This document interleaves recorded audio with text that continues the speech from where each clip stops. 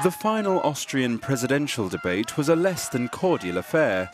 With right-wing populist candidate Norbert Hofer and his liberal opponent Alexander van der Bellen neck and neck in the polls ahead of Sunday's vote, the televised event was one of their last opportunities to battle for the win.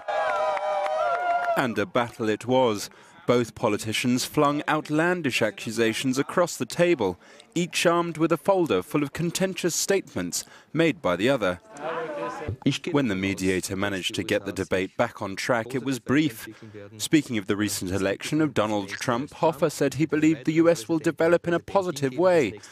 After Trump, there will be another president and another, he said, and we will have positive relations with the US for decades to come.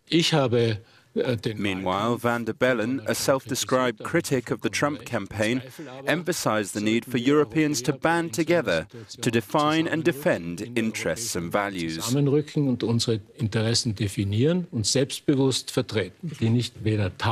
the end of the evening, however, both candidates had lost patience. Hofer accused van der Bellen of having been a communist and a spy, while the left-wing candidate called his opponent a mean liar, saying his accusations were ridiculous.